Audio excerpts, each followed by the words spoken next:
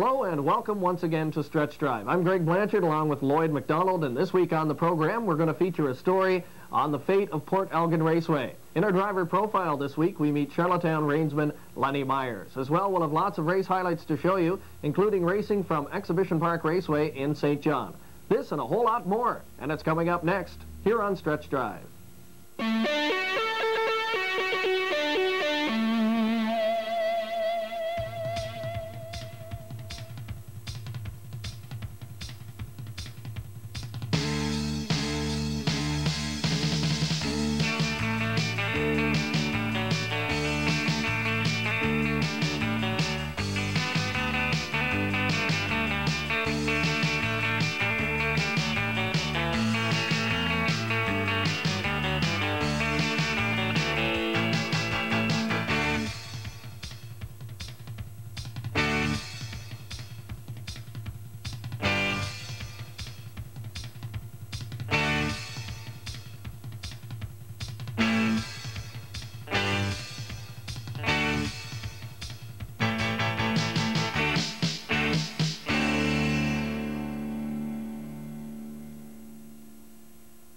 To begin this evening's show, I would like to first thank everyone who mailed in entries in contest number 1 and called in their entries in contest number 2.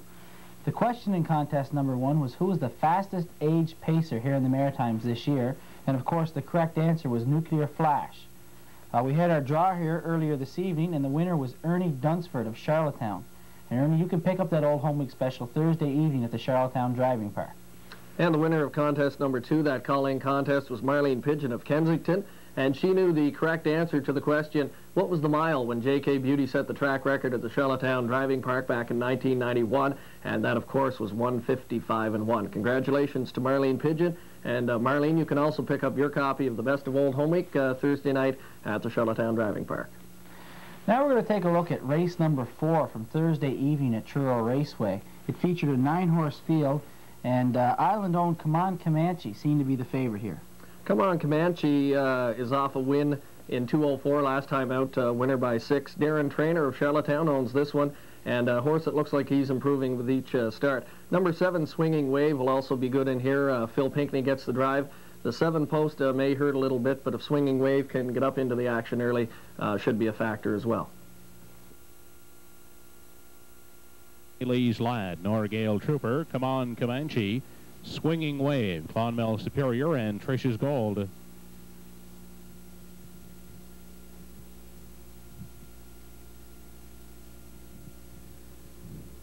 They are off, and as they leave the gate, Norgale Trooper away looking for the lead. Gas Pedal gets away second. Up on the outside, Swinging Wave is hustled out third.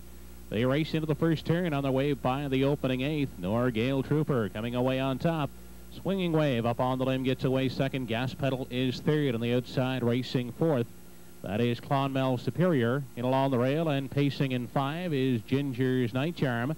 Taking a look from 6 as they head down the back stretch is Trish's Gold. They race into the turn.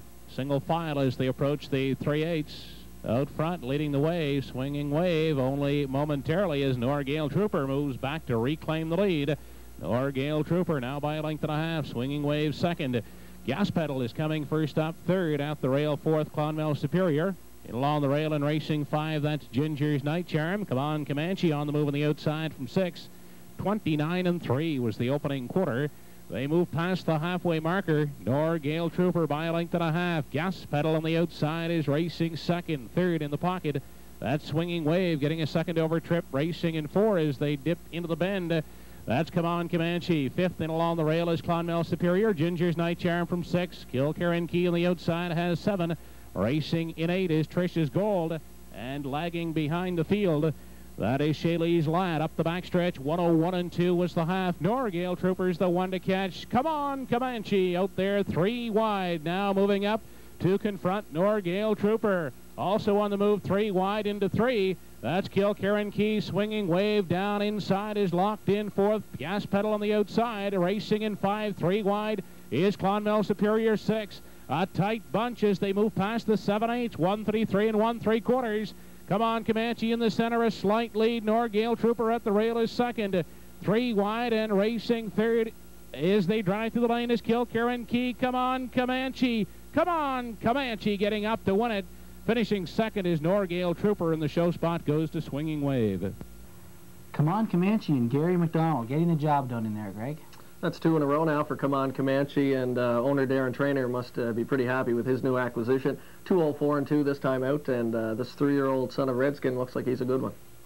We're going to switch over now to the Charlottetown Driving Park, race number 7 on Thursday evening's card. It featured a $2 to $2,500 claimer, and Woodmere Chipper in here is coming off a win. Looks to be the early favorite, Greg. Woodmere Chipper will be one to watch in here. This is a very competitive bunch, one of the best on the grounds. And Woodmere Chipper, again, will be one of the favorites in there from the 4-post, a winner by 8.5 last time out in the off-track, and should be tough again. I think number 8, Conoco Victory, will also be tough. Jody Hennessy, who is just back home from St. John and has been picking up some drives here on a regular basis, will have a good shot in here from the 8-post.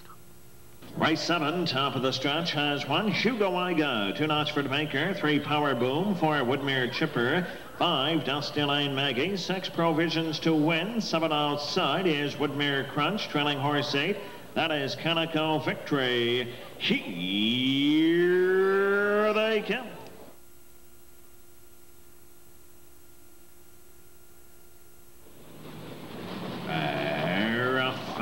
Pacing, Hugo Igo up the rail, Conoco Victory, Power Boom up on the outside. They drive into the first turn, going to the 8th mark. Hugo Igo showing the way up front, up on the outside, going 3 wide. Here's a Woodmere Chipper. Between horses is Power Boom. They are 3 wide up front as they go battling for the lead. Farthest on the outside, a Woodmere Chipper is now making front. Hugo Igo looks at it second. Conoco Victory racing third. Power Boom takes a spot at the rail in fourth. Knotsford Maker showing fifth. Quarter mile in 30 and 4/5. They go racing to the 3/8 mark. Off the top turn they come. Woodmere Chipper showing the way by 2. Hugo Igo racing second. Conoco Victory looks at it third. Power Boom fourth. Up on the outside comes Dusty Lane Maggie wide in 5. There goes Provisions to Win outside in 6. Knotsford Maker and Woodmere Crunch is trailing. They race past the half-mile mark, going to the 5/8, 101 4 by the half. Woodmere Chipper still in command as they drive by the 5/8 mark. Hugo Igo 2 lengths back second. Up on the outside, Dusty Lane Maggie gaining ground steadily third. Conoco Victory up along the rail as they get on by the 3/4 mile mark. Led by Woodmere Chipper up front. Parked out is Dusty Lane Maggie. Conoco Victory up along the rail as they race on to the 7/8. 1:34 by the 3/4. Woodmere Chipper the one to catch. Conoco Victory, Power Boom on the outside. Dusty Lane Maggie racing through the stretch. Conoco Victory's coming up on the outside. Conoco Victory to win it. Woodmere Chipper second. It's awfully close, 4-3. Well, Greg, you called it. Conoco Victory and Jody Hennessy. Jody Hennessy timing that drive perfectly there with Conoco Victory. Conoco Victory, a horse is known as having a good late kick and used it to full advantage in that race. We're going to take a look now at part 1 of our feature story on Port Elgin Raceway. We had a chance over the past couple of weeks to visit Port Elgin Raceway and talk to some of the people involved in getting this track underway, and had a chance to look at this fine facility. After recording the second largest crowd at a maritime race meet for the 1994 season, Port Elgin Raceway seemed to recapture the magic which has eluded the maritime circuit for almost a decade. And then when this track became on the scene this year, well, I was just elated because I just lived down the road 2 miles down, and got my own little barn there, training track, and you know, this old horse on a matinee track, he's pretty good. So when I walk in the trail, they say, "What do you got that old thing for?" And I come to Port Elgin, they say, "Geez, it's a good old horse." So I feel great over here and just love it. At a track here, we can bring a colt along real easy. So that's what I plan to do. I've got 2 or 3 of my own colts now. I can train them here locally, bring them along slowly, give them a chance so that if they are stakes material, then they can move on. Oh, they're very excited. We got a lot of support from the community and from people in the community. That's what I'd like to express more than anything else. I couldn't believe the public support that we got. Well, it's myself, and I have a partner, Terry Wood. He has a construction company over here, and he doesn't own horses himself, but he's just been a long-time fan. And we've had this track, well, the track's been here for years, and the last 20 or 30 years I've just used it for my own personal use and more or less trained my own horses here. So with the closure of Moncton about 3 years ago, we haven't had any place to race in the eastern New Brunswick. So, and it didn't look like anything was forthcoming in Moncton to resurrect harness racing. So I decided to try to get this place on its feet.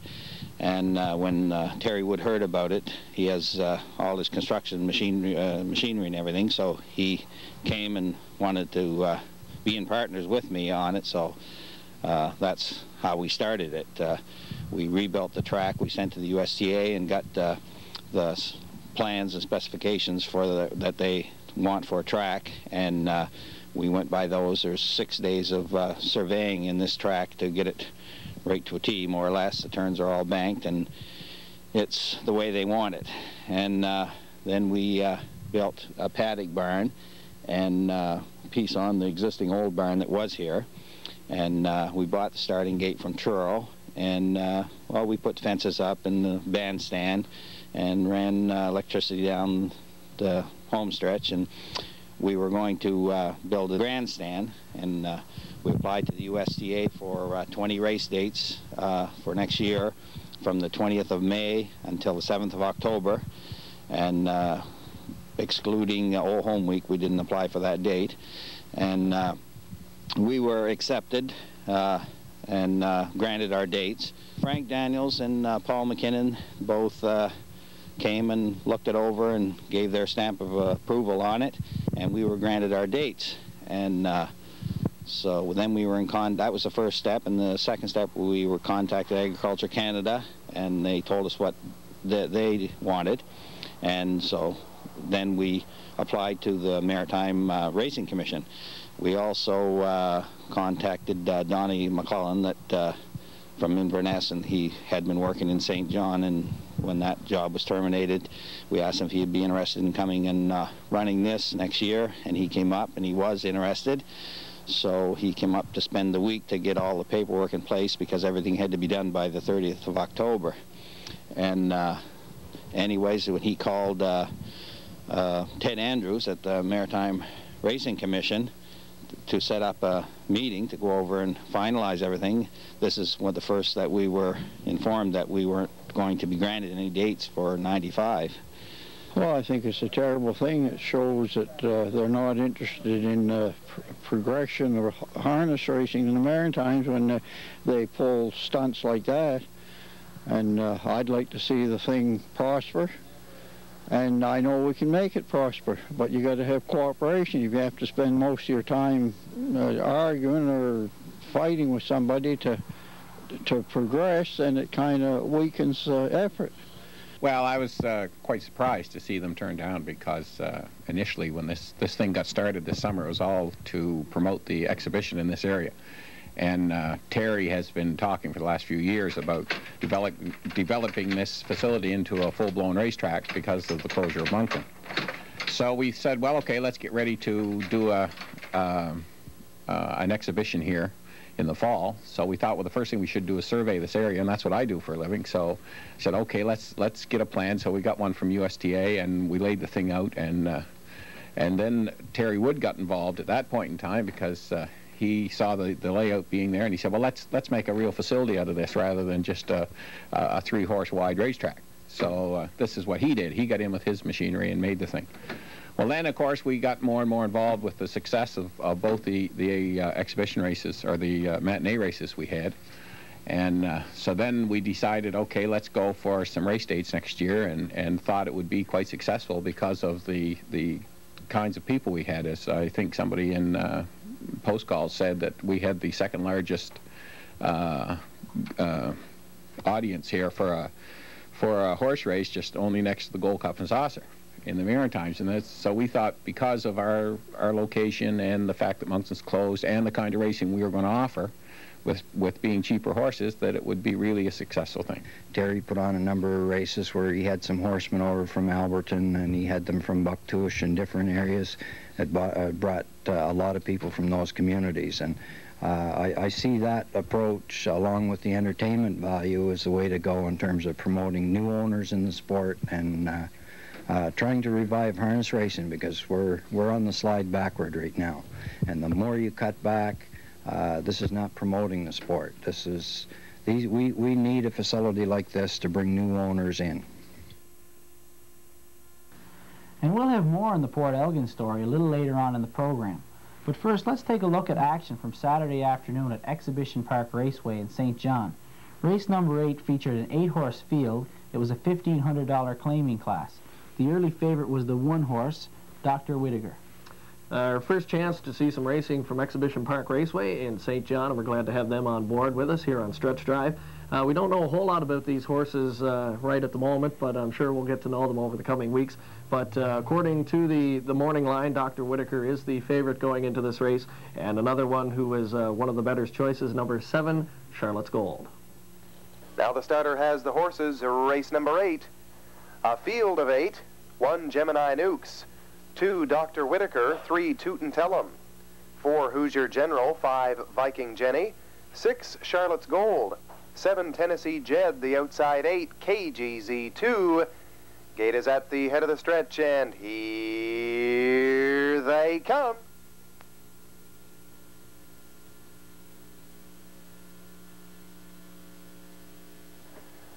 They're off and pacing. Dr. Whittaker quickly out to take charge. Gemini Nukes on the inside racing second. Tennessee Jed leaves from the far outside. And moving in third is Tootin' Tellum. Then it's Viking Jenny, Hoosier General, Tennessee Jed. Racing in seventh is Charlotte's Gold, and the trailer is KGZ2. As they go down the backstretch for the opening quarter, Dr. Whittaker goes on to the front. Gemini Nukes has second. Viking Jenny has lost her cover on the outside third. Then it's Tootin' Tellum and Tennessee Jed. Racing in sixth is Hoosier General, Charlotte's Gold, and KGZ2 by the quarter in 31 seconds flat. Rounding the turn for the 3/8 now with Dr. Whittaker on top. Gemini Nukes gets the Garden Trip in second. Viking Jenny racing third on the outside, Tootin' Tellum fourth. Then it's Tennessee Jed, Hoosier General, Charlotte's Gold, and KGZ2 as they come off the turn and race down the stretch for the opening half. On top and cutting it out is Dr. Whittaker. On the outside, that's Viking Jenny. KGZ2 making a bold 3-wide move as they go by the half in 1:03. It's still Dr. Whittaker and Viking Jenny. On the inside, Gemini Nukes has third. KGZ2 is out 3 wide. Between horses goes Tennessee Jed, then Tootin' Tellum, Charlotte's Gold, and the trailer is now Hoosier General. Down the backstretch for the final time, and on top, still with the lead, is Dr. Whittaker. Viking Jenny hanging tough second on the outside, and there goes Tennessee Jed, now out 3 wide. On to the 3/4 they go, and looking for racing room is Gemini Nukes. 3/4 in 1:35. They're starting to bunch up around in that final turn. Dr. Whittaker is the one to catch. On the outside, Viking Jenny digging in, still hanging tough on the outside. Gemini Nukes nailed to the rail in third. Then it's Charlotte's Gold, Tootin' Tellum, and Tennessee Jed as they come off the top turn and race for home. On top, Dr. Whittaker. Gemini Nukes still no place to go. Tennessee Jed digging in on the outside. Charlotte's Gold as well. Right down to the line, it's going to be Charlotte's Gold to win it. Then it's Tennessee Jed, and looks like Dr. Whittaker for third. Time for that mile, 2:06.1. An impressive stretch battle, Greg. Good race right down to the finish there, and like we say, glad to have St. John races with us here this evening on Stretch Drive. And we'll have another race from St. John coming up later on in the program. We're going to take a look now at race number 12 from Thursday evening at the Charlottetown Driving Park. It featured an 8-horse field. We get another chance here to take a look at Ian Moore's impressive 3-year-old colt, Tara Road. Tara Road is an impressive-looking colt, 3-year-old son of On the Road again for Ian Moore. Just beat last time out on the off-track, beat a half a length. Should be a little better here today with the better footing. Another one to watch is number 1, Dr. Phillips, with the rail post, Gary Chappell driving. Dr. Phillips is a horse, when he gets the trip, is usually dangerous in the end, and I think with the rail post, it will be effective in here. Top of the stretch has 1 Dr. Phillips, 2 Harrowitz, 3 Hepgo's High Hope, 4 Kilkerran Jewel, 5 Airborne Nuke, 6 Tar Road, 7 outside Kensington Road. Trailing horse 8, that is Modo Last. Here they come.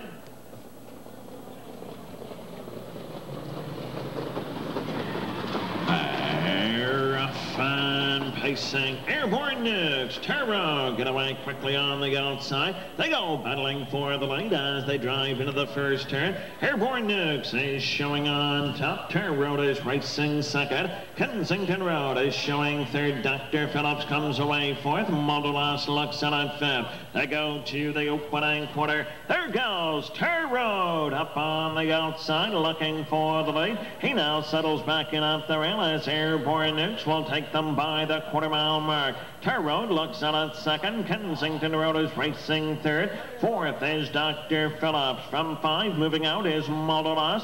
Kilkerran Jewel on the move. In 6 Hepgo's High Hope. And your trailer as they swing for the half is Harrowitz. Quarter mile in 30 and 1/5. They're in front of the stand first time. Getting on by the half-mile mark. And Tar Road sets sail to the top. Halfway home they go. Tar Road is showing the way and opening by 3. Kensington Road is outside second. Airborne Nukes at the rail, drops back third. Modulas on the outside in 4. Half a mile in 1:01 and 1/5. They go to the backstretch second and final time. Led by Tar Road, being chased by Kensington Road as they race to the 3/4-mile mark. Tar Road by 2. Kensington Road is second. There goes Kilkerran Jewel winding up on the outside third. They have an 1/8 of a mile left to go. 1:32 and 1 by the 3/4. Tar Road, here comes Kilkerran Jewel winding up on the outside. Tar Road, Kilkerran Jewel is flying up on the outside. Kilkerran Jewel is gonna win it. Kilkerran Jewel. Tar Road second. Up for 3, Dr. Phillips. Walter Chivry notching win number 81 in there with Kilkerran Jewel.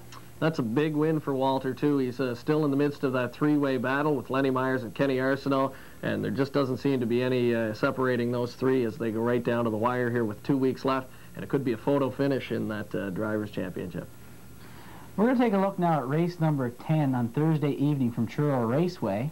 It featured 9 horses, very rapid pace field here, Greg. Good-looking bunch in here, Lloyd. 9 of them, any one of them could win it looking at the program. Number 5, Parkhurst, is coming over from Charlottetown. He's been racing the top class there and has been one of the top pacers on Prince Edward Island the last few weeks. Comes in here and should be one to watch, I think, in this field. Number 1, Richter, I think will be good off the rail. Danny O'Brien driving.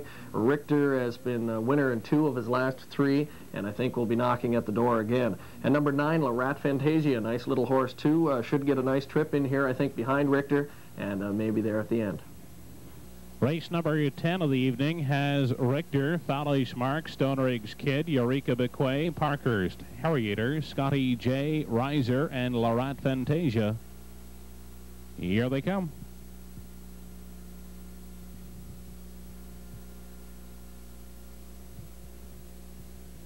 They are off and pacing. Stone Riggs Kid off the gate looking for the lead against Richter as they move into the first turn. Richter at the rail. Stone Riggs Kid hustling up on the outside looking for the top spot. In behind them, Larat Fantasia comes away racing third, settling in fourth as they head down the backstretch. That's Parkhurst. Coming away racing in 5 at the rail is Fallish Mark. Parked out Harriator from 6, holding down 7 as they race past the quarter is Eureka Bequay from 8. That is Scotty J. And a 9th and trailing the field. That's Riser. 28 and 2. A brisk opening quarter as they make their way by the 3/8. Richter out front, setting a lively tempo. Leads by 1 over Stone Riggs Kid. Larat Fantasia on the outside picks up the cover of Stone Riggs Kid. On the inside, racing in 4 as they approach the half is Parkhurst from 5. That's Fallish Mark. Harriator 6th on the outside. 7th is Eureka McQuay. Scotty J racing from 8. And trailing the field is Riser. They race into the bend on their way to the 5/8, 58 and 4, the half-mile mark.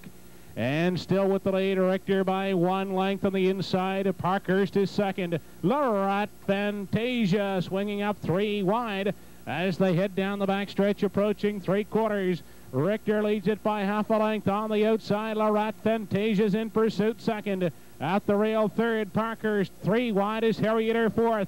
4 deep is Scotty J into contention 5. They race on to the 7/8.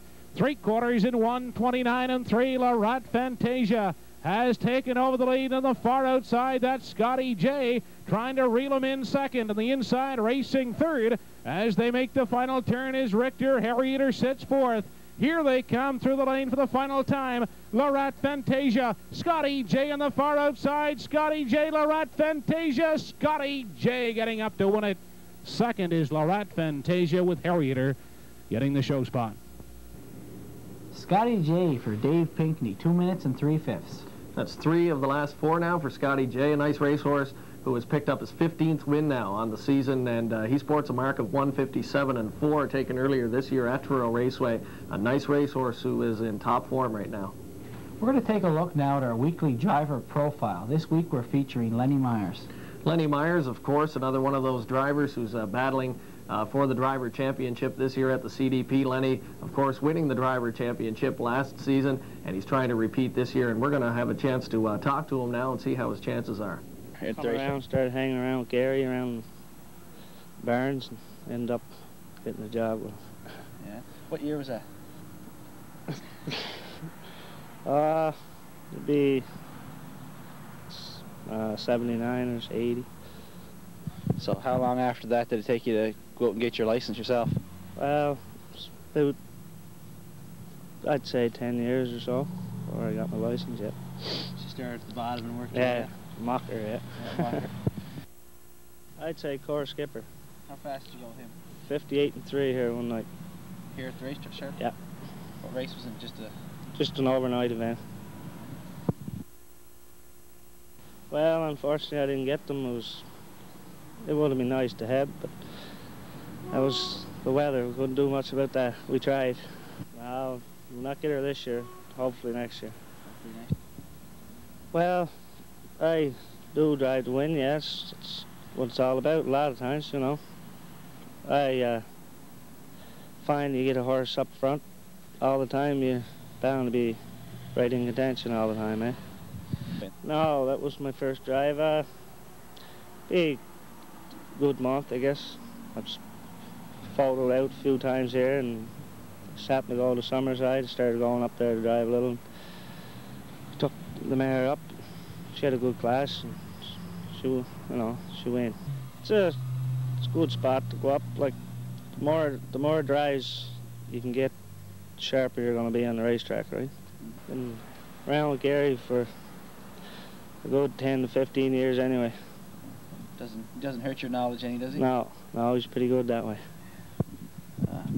How would you rate yourself in comparison to Gary's driving now? You think you're getting closer to the top? Well, I wouldn't say that, no. Well, just go along and every day and just hopefully we will. Learn something new every day? Yeah, he's getting a little older.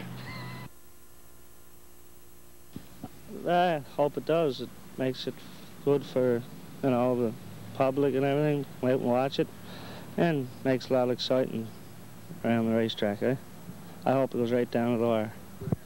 So you wouldn't, if it comes right down to the last race, the 3 of you in it, do you think you have a chance? Hard, as good a shot as anybody winning. Lenny Myers keeping pace in the Drivers' Championship. Yes, it's still a very tight battle. I think any one of those 3 drivers can win the driver title this year. Lenny has as good a chance as anybody, and we certainly wish him good luck in his pursuit of a 2nd consecutive Drivers' Championship. Let's take a look now at race number 6 from Saturday afternoon at the Charlottetown Driving Park. It featured a 7-horse field. The number 7 entry, Allen's Birthday, coming off 3 very impressive wins, looks to be the early favorite. Alan's Birthday will be gunning for his 4th straight win here in this class. Alan's Birthday has ruled this bunch the last few weeks. He'll face a stiff challenge, though, I think, from number 1, Bub. With the rail post will be hard to beat. Bub should be cutting the early fractions and may be able to take it gate to wire. Another one to watch, number 6, Always Hanover. Walter Chevrolet with the hot hands driving there. Always Hanover has been second the last 4 times out and will be looking for that big win here this afternoon. Race 6, top of the stretch, has 1 Bub, 2 KJ's a Monster, 3 Power of Gold, 4 Silverwood Diane, 5 Samco Bright Star, 6 Always Hanover, 7 outside is Alan's Birthday. Here they come.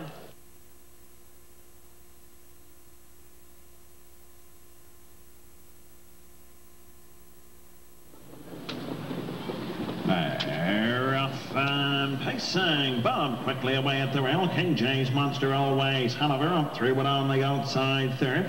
Power of Gold comes away in 4 as they get on by the 8th mark. Bub in command, has it by a length and a half. Racing a second is KJ's a Monster. Showing 3rd is Power of Gold. Always Hanover takes a spot at the rail in 4. Silverwood Diana's pacing 5th. Samco Bright Star and Alan's Birthday is your thriller. Past the quarter-mile mark they go. Racing the far turn first time, and Bub is showing the way to the 3/8 mark. KJ's Monster right there second. Power of Gold is racing 3rd. Opening quarter in 30 and a 1/5. Off the top turn they come. Bub is showing the way up front. Is the leader of this field as they approach the half-mile mark. KJ's Monster second. Here comes Always Hanover moving wide 3rd. Power of Gold in 4. Samco Bright Star out there in 5. Silverwood Diane and Alan's Birthday moving from the back past the half-mile mark in 1:02. They race to the 5/8 and Bub continues to be the leader up front. Second is KJ's Monster. Always Hanover moving on the outside 3rd. There goes Alan's Birthday circling them on the outside. Alan's Birthday 3 wide and going to the top. He's now opening up on the field. Alan's Birthday by 3, now 4, but Samco Bright Star is giving chase and gaining ground quickly on the leader. 1:33 and 3 by the 3/4-mile mark. 2-horse battle shaping up, turning for home. Alan's Birthday going for 4 in a row. Samco Bright Star is giving chase on the outside, but Alan's Birthday is responding. Alan's Birthday 4 in a row. Samco Bright Star second. KJ's Monster 4-3. Alan's Birthday and Gary Chappell using a big last quarter of 29-1 to get the job done in there, Greg. Yes, Lloyd, for the second week, Alan's Birthday throwing a big last quarter in there at the rest of the field, and he's been on fire of late. That's win number 4 in a row now, and we'll see next week if he can make it win number 5. Let's cross the water now and go back to Truro Raceway. We're going to set our attentions to race number 10 on Sunday afternoon's card. It was the Olin Series for 3-year-olds. Bulky field of 10 here, Lloyd. I like number 2, Garvin's Playboy, in from Charlottetown. This horse has been improving as the year has gone on. A very nice-looking 3-year-old run-the-table colt owned by Keir McDonald. I was talking to trainer Wade McDonald earlier in the week, busy making a few changes, and I think he likes his chances in there. Number 4, Rollo Bay Fighter, a horse who has moved into the care of Phil Pinckney's stable from the Kenny Arsenault stable last season. He's rounding into form as well, should be a factor. And another one to watch, number 8, Master Cam. He's been a winner of 4 of his last 6 starts, and in here, Claire McDonald getting the drive. Master Cam, a nice-looking son of Camtastic, should be a factor as well.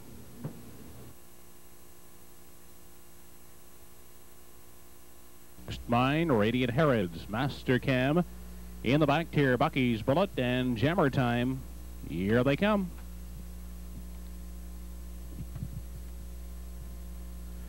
They're off and pacing. Rollo Bay Fighter getting the first call from the outside. Radiant Herods is hustling out. They're 5 wide into the first turn as they battle for the early lead. Hillview Heather at the rail.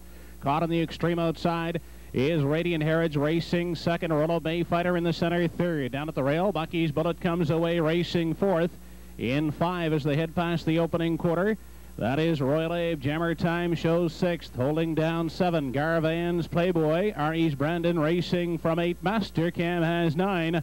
And trailing the field is First Mine. They battle up front for the lead on the inside. And emerging with the top spot, Rollo Bay Fighter. Gathered back to settle in 2 as they round the top turn is Radiant Herod's Hillview Heather is next in line. 3rd, looking to the outside, Bucky's Bullet 4th. They move in front of the grandstand opening quarter in a quick 28 4/5 seconds. They move past the halfway point. Rollo Bay Fighter by a length and a half. Radiant Herod's is racing 2nd. Outside 3rd is Bucky's Bullet. Jammer Time 4th. Wide on the outside in 5 as they dip into the turn. And on to the 5/8 is Royal Abe. 59 2/5 seconds, the halfway point. Continuing on down the backstretch, Rollo Bay Fighter a length and a half on Radiant Herod's. Bucky's Bullet first up, 3rd Jammer Time within striking range as well, spotted outside 4th. 5th is Hillview Heather. 3rd over Garvan's Playboy from 6. Royal Abe has 7. 3 wide from 8. Now 4 deep is Master Cam. They race on to the top turn, 1:30 2 the 3/4. It's Rollo Bay Fighter still there by 1 length on the outside. Bucky's Bullet. Radiant Herod's at the rail is racing 3rd. 3 wide 4th. That's Jammer Time. Caught in traffic, Garvan's Playboy in 5. Off the turn, 1:30 2 the 3/4. They're led home by Rollo Bay Fighter. Radiant Herod's moving to the outside. Rollo Bay Fighter is holding on to win it. Finishing 2nd, Radiant Herod's. Master Cam gets up for the show spot. Phil Pinckney and Rollo Bay Fighter, a new lifetime record, 2 minutes and 4/5. Rollo Bay Fighter was very good in that race. Parked to that opening quarter, 28 4, and was pressured throughout most of the mile. Still had enough left in the tank to hold on to win it, and that's a good credit for the up-and-coming sire Joe G. Hanover there. Rollo Bay Fighter for Phil Pinckney. Let's travel up the highway now to Exhibition Park Raceway in St. John. We're going to take a look at race number 11 on Saturday afternoon's card. It was the first leg of the $1,500 claiming series.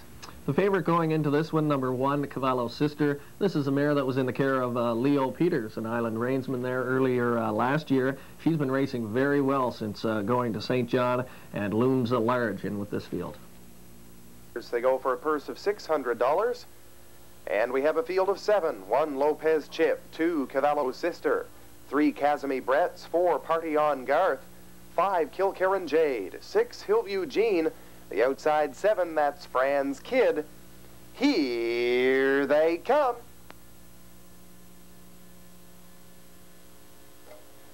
They're off and pacing. Cavallo Sister quickly bursts to the front. From the outside, Fran's Kid is up to challenge. On the inside, Lopez Chip gets away 2nd. Now racing 3rd is Fran's Kid on the outside. Party on Garth going 4th. Then racing in 5th is Casimir Bretts. Kilkerran Jade has 6th and Hillview Jean trails. Down the backstretch for the opening quarter with Cavallo Sister. Coming to her now on the outside is Fran's Kid. Racing in 3rd, Lopez Chip, then Party on Garth. Casimir Bretts, Kilkerran Jade, and Hillview Jean there by the quarter in 30 seconds flat. On to the front now goes Fran's Kid, and Cavallo Sister has 2nd. Racing in 3rd, Lopez Chip, then it is Party on Garth. Casimir Bretts, Kilkerran Jade on the outside from 6th, and Hillview Jean as they come off the top turn and race down the stretch for the half. Fran's Kid shows the way. Racing in 2nd, Cavallo Sister. Now 3rd is Lopez Chip. Party on Garth to the outside from 4th. Kilkerran Jade. Racing in 6th is Casimir Bretts and Hillview Jean there by the half. 1 minute and 2/5 seconds. Rounding that 5/8 turn now with Fran's Kid. Cavallo Sister sitting pretty in 2nd. Lopez Chip now a closer 3rd. On the outside from 4th, Party on Garth. Kilkerran Jade looks to go 3 wide. And as they go down the backstretch for the final time, Cavallo Sister comes to the outside now to challenge for the top. On the inside, Fran's Kid. As they go by the 3/4 station, Cavallo Sister on top by a nose. 3/4, 1:32 3. It's Cavallo Sister and Fran's Kid. Kilkerran Jade now comes to 3rd and is closing fast on the outside. Just over an 1/8 of a mile to go, and down the stretch they come for home. It's Cavallo Sister. On the inside, Fran's Kid. Kilkerran Jade making a challenge now, but Cavallo Sister is well in hand. Fran's Kid and Kilkerran Jade to the line. 3 in a row for Cavallo's Sister here in the Hold the Line series. And then it's Franz Kidd and Kilkerran Jade for show. The time for the mile, 2:03 and 1. As expected, Cavallo's Sister, an easy winner. Cavallo's Sister, no problems in with that field, winning by 3 1/4. Going off as the better's choice, and she didn't disappoint there, winning quite easily. Franny's Kid, the second-place finisher in there, we all know him from the recent Moosehead Claiming Series that was held here at the Charlottetown Driving Park a few weeks back. And an interesting side note as well, on Saturday afternoon at EPR, Fredericton reinsman Lonnie Stokes with a very big day, scoring 5 driving wins. We're going to have a look now at the second part of our feature story on Port Elgin Raceway. The bit of controversy brewing there, Lloyd, at Port Elgin. The track applied for some racing dates, I believe 20 dates in all, and were turned down by the Maritime Racing Commission when they approached the commission. So we had a chance to talk to both sides and find out just exactly why the track was turned down for these dates. After more than $100,000 of personal investment and the tireless efforts of the entire community, the Port Elgin group were turned down for their proposed racing dates. So we went to the head of the Maritime Harness Racing Commission, Ted Andrews, and asked him why these dates were rejected. There's been a major decline in the parimutuel wager, as you know, in the maritime provinces, and there's no purpose in diluting that any further with additional racetracks. We've got to try to consolidate and see if we can't get a better format going. But I know when there was Sackville Downs and there was Moncton and there was all the tracks that we have now, they still bet as much money at any one of them tracks. They bet $100,000 at Sackville Downs.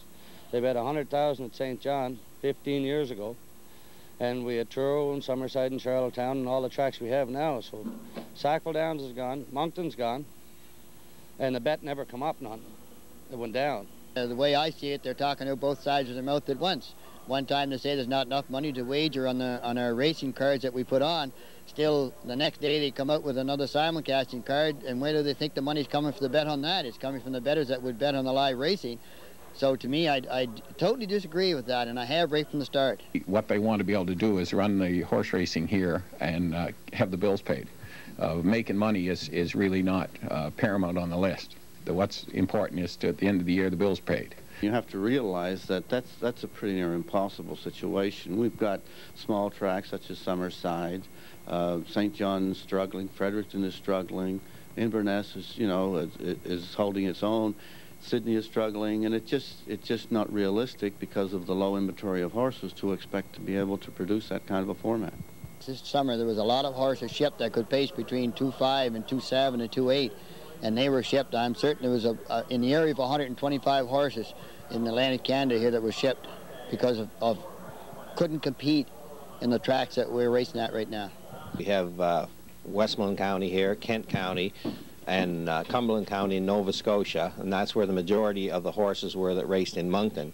And to my knowledge, Ted Andrews has never done any kind of a personal survey of the horse population in this area. So how he could comment on that, I have no idea. But I do know the horse population in this area because I live here and I deal with these people. Well, you have to realize there's a different game between holding a matinee program where you've got aged horses, no controls over what is happening with those horses versus running a parimutuel program where the Canadian Parimutuel Agency is involved. There's all kinds of drug testing, various concerns relating to the program. So that wouldn't become a part of their racing if they did decide to race, and were given the dates, you wouldn't? Oh yes, this has to be part of it for a parimutuel meet, and it's very expensive to do that, and the cost, of course, would be incurred by the track. I was speaking with a Mr. Morrissey from the Canadian Parimutuel Agency, and I told him that I was really a greenhorn and just starting out learning the ropes concerning drug testing and their input. He said the cost would be 1/8 to 1% of your bet, and the reason that is because the cost calculation is done nationally, and Ontario ends up paying the lion's share of the cost. So therefore, the maritime tracks are getting away relatively cheap, being 1/8 to 1%. Anybody can calculate that out. And so based on a $10,000, $20,000, $30,000 bet, whatever it might be, it's still just peanuts when you're talking a large cost. The track has got to be upgraded dramatically in order to meet the standards required for parimutuel wager. Now they say they're willing to do that, is that? Well, it's fine. It's easy to say, but we're dealing with a serious situation in the harness racing industry, and at this point in time, I don't think that they really understand the implications of what is required to produce a racetrack. Frank Daniels was our presiding judge of the day, and he commented afterwards, like at any track, you notice towards the end of the day that before the last race or so, the people are filing out and there's hardly anyone left. Everyone stayed here till the last, and mainly because they wanted to hear the last selection of the band. But in doing so, they might buy the extra hamburger or place the odd wager or whatever. But they were enjoying themselves, and this is the atmosphere you have to have every day. And there's been comments made that, you know, it was a one-day thing, and you can't expect to do it every day. I say, why not? If people have a good time and a positive experience, why wouldn't they want to repeat it? It doesn't seem to be human nature to me that they would want to repeat a good time. One comment that was made to us is that anybody can generate a 3,000 person crowd for one day of the year. What do you have to say? Why doesn't anybody do it? We did it, and so if it's so easy, let's see everyone do it, and better for the industry if everybody does. But we'll do it again, I'll guarantee. As it seems to be coming out of their pocket, do you not feel that it would be worthwhile? Like if they wanted it doesn't come out of anybody's pocket, but the industry's pocket. When you find if you don't have enough pari-mutuel wager to carry the burden, then somebody suffers, and it becomes just another problem for the harness racing industry to deal with. My partner and I have both been in business successfully for 30 years, and we don't need a lesson in economics from Ted Andrews. Well, I think the industry needs a shot in the arm with a new racetrack, but I don't think a 20-meet card in Port Elgin is the answer. I think if we're looking for a new racetrack, we're looking for a track that could generate a $100,000 per card pari-mutuel wager, rather than something in the $15,000 per card range. Well, I think with oncoming casinos in Nova Scotia, they'll have lots of competition to worry about. It won't be our $15,000 tracks. If they want a track that's going to wager $100,000 a night, I'm afraid when these casinos open up that they're proposing, that you're going to see a drastic fall in the wagers around. So I think they got bigger fish to fry than our track and worrying about our wager. You know, we haven't closed it out. We simply have assessed the 1995 situation, and if we can get things turned around, then certainly would entertain something in the future. It's a family affair. When my wife and kids go to the track, they're not as interested in betting or the horses. And last summer when we had the big turnout of 3,000 people, we had the Ellis family band here. It was a family experience and just a tremendous show. Well, we're going to start this spring like we had planned before we were turned down for our dates, and we're going to try to put on a good enough show every Saturday afternoon that we can attract more than average numbers of people that would normally go to races, and finance our purse pool with the different, well, the admissions and the restaurants and things like that you know, the facilities like that. Port Elgin looks like it may be a fairly decent center in the future, Greg. Well, hopefully, Lloyd. We have a bunch of guys here that are really enthusiastic about having a racetrack in the area. There's a lot of support in the community. So hopefully something good will come out of it for these people in Port Elgin.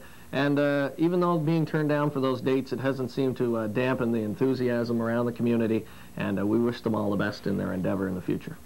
Just as a side note on the Port Elgin story, we will be covering some of their race action this February for their Winter Carnival. Yes, we'll be back in Port Elgin in February, and it should be very interesting to see how the track is coming along at that point. And they promise a great time for their Winter Carnival. Let's take a look now at the afternoon feature from Saturday at the Charlottetown Driving Park. It was race number 11, featured a very tight 5-horse field. It looked like Reggae was going to be a little bit of a layover in here. I think it'll be very much a layover in there. Reggae, a very top-notch racehorse. Again, raced with the best in Atlantic Canada last summer and won impressively on occasion. Gets the 5-post here today, but I don't think it's going to hurt his chances at all. I think he's going to be an easy winner. The only horse I see providing any kind of challenge, number 2, Blazing Finesse. A nice racehorse who's been second the last couple of times out and will probably be second or third again today. Race 11, top of the stretch, the Let's Go Travel Pace has won. Dallas Rocks, 2, Blazing Finesse, 3, Sunset Colin, 4 is Traveler, 5 on the outside is Reggae. Here they come.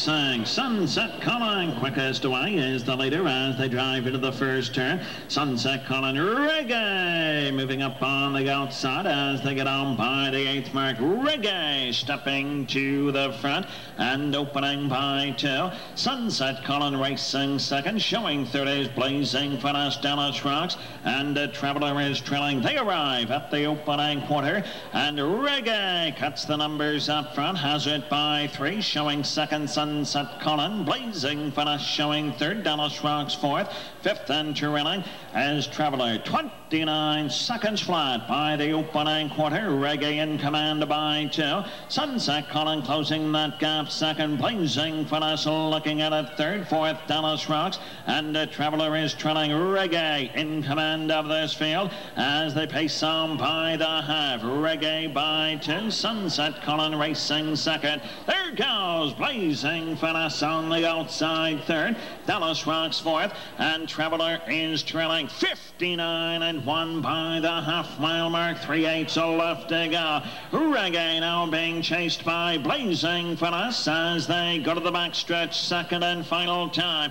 Reggae's taking him to the 3/4 mile mark. Blazing Fast racing second. There goes Dallas Rocks up on the outside third. Sunset Colin and Traveler is trailing. They race the far turn final time. Reggae is your leader to the 7/8. 1:30 flat by the 3/4. Reggae, the one to catch with 1/8 of a mile left to go. Blazing Fast is racing second. Dallas Rocks on the outside. Reggae strong through the lane, and Reggae wins it. Going away, Dallas Rocks second. Blazing Fast 4-3.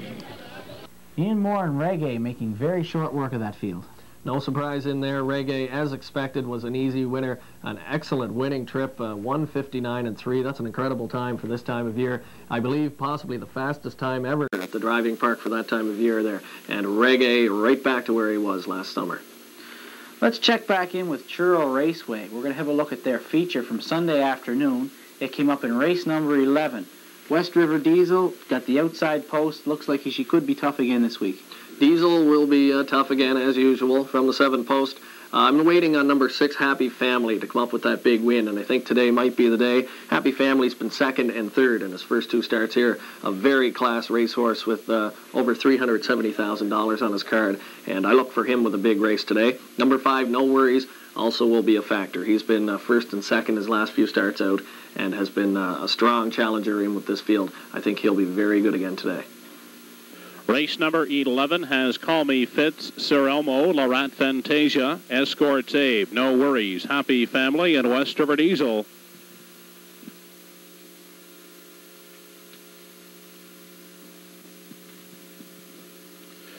They're off and pacing at the rail. Call Me Fitz away looking for the lead. Escort Abe hustling out on the outside. Wide into the turn goes No Worries third. Getting away racing fourth is Sir Elmo, followed out fifth by Laurent Fantasia. Racing away at the rail in sixth is Happy Family. West River Diesel is seventh and treading the field. They move on down the backstretch and on to the opening quarter. A battle up front. Call Me Fitz at the rail, now emerging with the top spot. Gathered back to settle in second is Escort Abe. Away third, that's No Worries. Sir Elmo is pacing at a 4. Fifth is Laurent Fantasia. There goes Happy Family to the outside 6, and West River Diesel is 7th. The opening quarter in a quick 28 seconds flat. They move off the top turn and approach the half. Call Me Fitz, a length and a half lead on Escort Abe on the outside. And getting flushed out first over, No Worries, giving cover to Happy Family racing fourth. At the rail in 5, past the half is Sir Elmo. Outside in 6, West River Diesel in 7th, and trailing is Laurent Fantasia. They race into the lower turn on their way to the 5/8. Call Me Fitz continues on the front end. 59 seconds the half. Escort Abe still sitting in the pocket.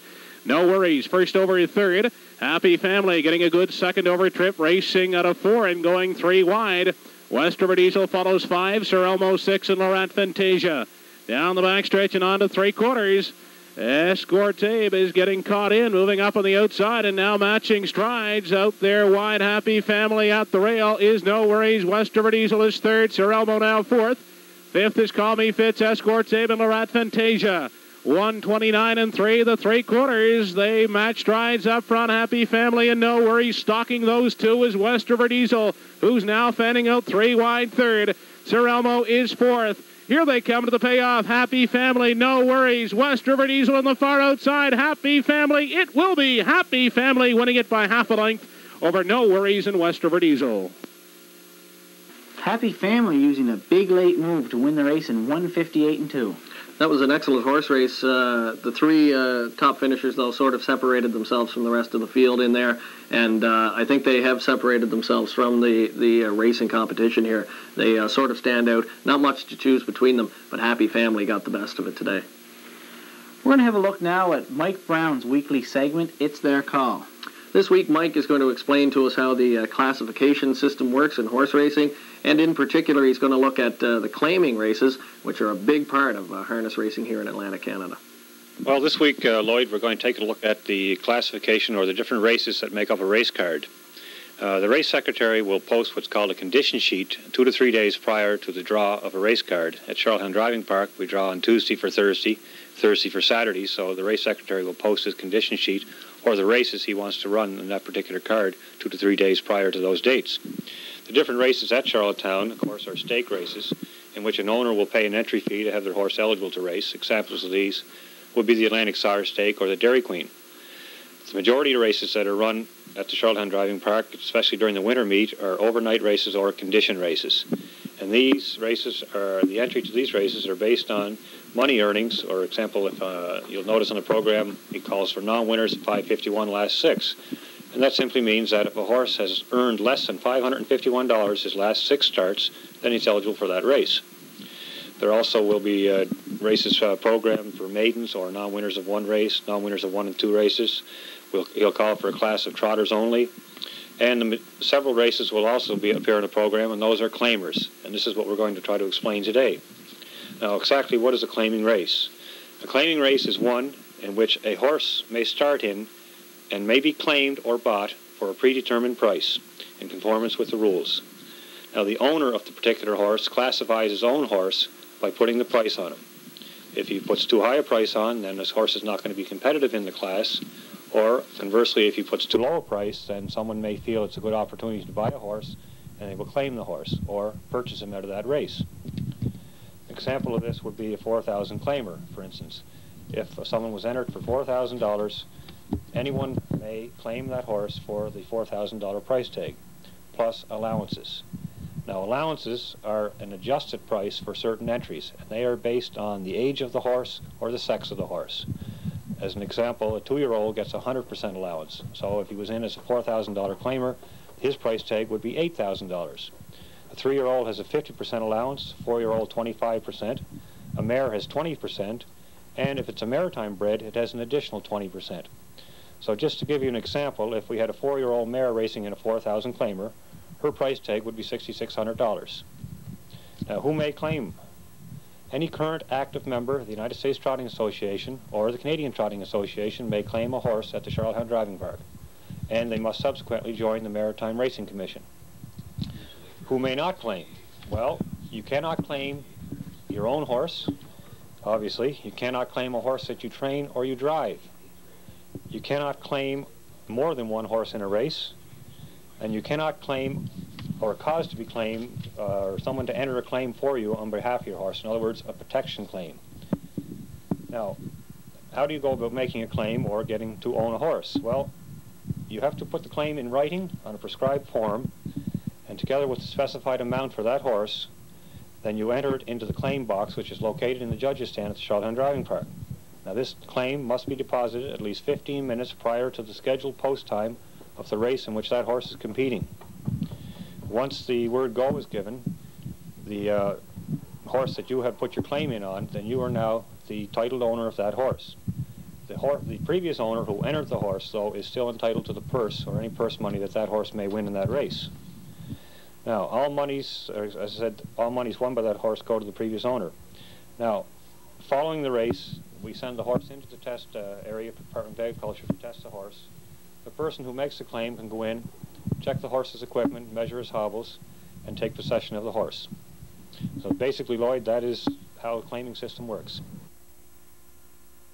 Once again, Greg, Mike Brown, a very informative session.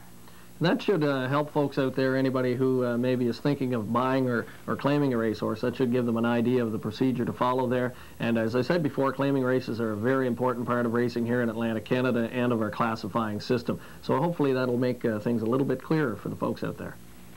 We hope everybody joins us again next week for our Christmas edition, where we'll feature the Tom McPherson and Jeffrey Bowman story, as well as we'll have Summerside reinsman Bob McGuinness here for our weekly driver profile. So join us next week here on Stretch Drive. For your comments or story ideas, you can write Stretch Drive at Box 561, Charlottetown, Prince Edward Island, C1A7L1. That's Box 561, Charlottetown, PEI, C1A7L1. Or you can call our phone line on race nights at 628-1390. That's 628-1390.